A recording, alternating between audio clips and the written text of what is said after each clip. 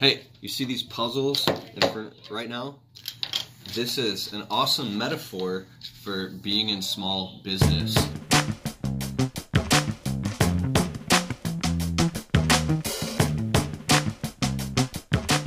I'm at my family's house right now for family dinner, and my cool brother-in-law busted out these puzzles, and I think I'm smart, you think you're smart, you think you're so smart, but come a little bit closer here. And this is exactly what it's like being in a small business, of how it messes with your mind. So you're probably familiar with maybe stuff like this if you are around small equipment. It's just a spring and a ring. How do you get this ring off the spring? You know, these little puzzles, right? And so my brother-in-law couldn't figure it out. He's like, how do you get this damn thing off? And I'm like, oh. Like, it took me like 10 seconds, and I was like, ha ha ha, I'm so smart. And I gave it to him, and he's still like, how did you do it? I can't even get it back on. And my ego was getting stroked. And then he finally figured out, and I realized you just have to bend the rules a little bit and apply pressure to it, and then it's back on. So cool. So he says, oh yeah, I got one more puzzles. He brings out this puzzle, and this is kind of where the epiphany came from. I have to make this video. The mysterious mind reader cards, and I know this stuff it's fun. Pick any number 1 through 60, put the cards down on the table, and then he could tell you what the number is. My brother-in-law, I'm like, dude, how the hell did you do that? It's a magic trick. I'm not going to go into it.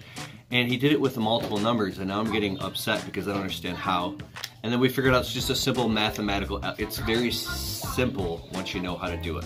Very simple. And then one more thing, trust me, because this last one is the hardest one. I'll get to this one in a second. There's a dice here, a die. Pick a number. He shakes it, and he's telling me what the number is on the dice that I did in secret every time. And I'm getting mad, like, how are you doing that? Okay, there's a different tone. He's like, no. You hold up to the light, and you can actually see through this. You're like, get to the point, Kalfas. You can see through it, and you can barely see the numbers. So, this is the hardest one. And this is why I'm making this video. I think I'm so smart, I couldn't get this box open. I felt vulnerable. Can you get this box open? No matter how hard you try, you can't get this stupid box open. And then he opens it in 2 seconds. And I couldn't figure it out for the life of me.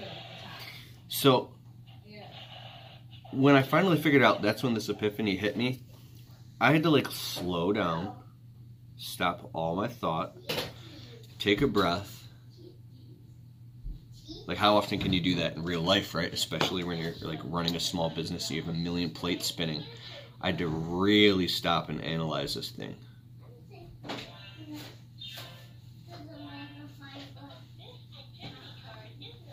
And he was helping me. I was still in a... But...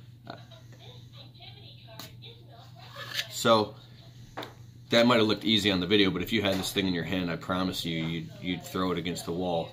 Because you have to pinch it in such a specific way, because you're fighting against yourself.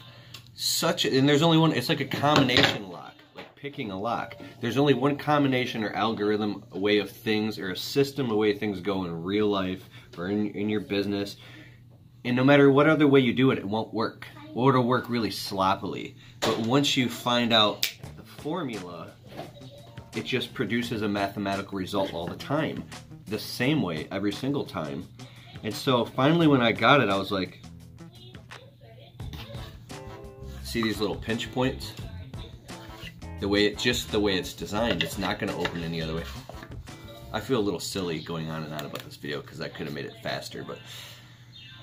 And it's like, oh, it just hit me like a ton of bricks. Like, I really think that the key is when we're inside of our business, like being like a fish in an aquarium and a fishbowl, you just can't see it. And the more frustrated you get, is the more you can't see it. You ever walk into like somebody else's house or someone else's situation and you can see it so crystal clear because you're not like emotionally invested in it.